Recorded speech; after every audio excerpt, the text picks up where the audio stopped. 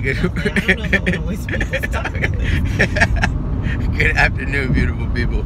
Maureen's not sure if she wants to waste your time with why I'm always the one not allowed to drive. But we went to... Because you would be trying to videotape while driving.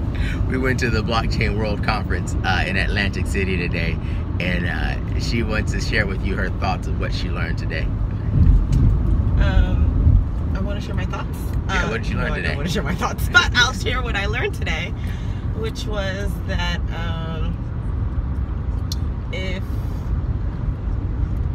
let's start over. Sorry. There's no retake.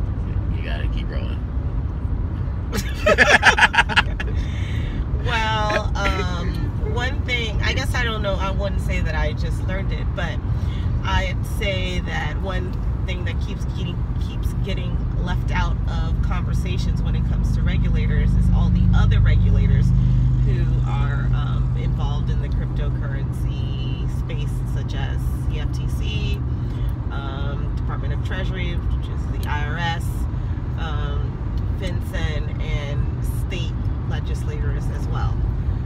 So I think we've been focusing mostly on the SEC and the things that the chairman and the different commissioners have been saying and directors, but we're not, I don't think the community is paying attention to the issues that CFTC is addressing in terms of virtual currencies that are not considered securities, but they're considered a commodity, such as Bitcoin.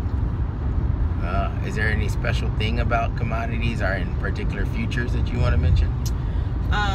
Well, one thing that I learned today from one of the talks was that if you're, and this is assuming, I haven't done any research on it, so I'm not suggesting anyone relies solely on what I'm saying here. This is not legal advice. This is just what I remember hearing from the top of my head. Yes, this is not legal advice.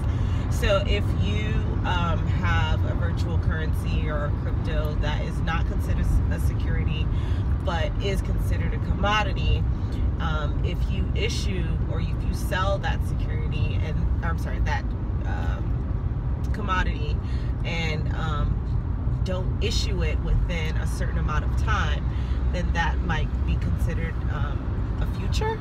And so then there are other rules and regs that you have to comply with to be able to do that. So that's why I say the SEC is not the only regulatory body that cryptocurrency issuers should be concerned about or concerned with. Brilliant. Thank you very much for sharing those thoughts with us. And in a special... I can't look at the camera. You can't look at the camera. But in a special guest moment, we have... this is Maureen Murat at Crowdy Advisors on Twitter and Instagram. And in a special guest moment, we have Dr. Gray, Tiffany Gray there in the back. She also joined us today. Man, I got a big head. Let me try to get my big head out of here. What did you learn at today's conference? Well, I got the opportunity to meet a couple other folks within the blockchain and healthcare space, as well as a couple other folks looking to utilize blockchain for social good and social impact, which is in line with the UN's initiative and committees on blockchain for impact, BFI, which we launched in June of this year. And so as I've been working with you, Samson Williams, to develop the criteria for our subcommittee as well as make new connections, it was great to meet other interested folks, including Michael Landau, who's doing some great work out of Uganda, which we will be convening for our next UN meeting in, I believe it's November. And in the meantime, we'll also be having a couple other smaller meetups and of other working groups to flesh out more of identifying pilot projects for blockchain in health. So yeah, so it was great.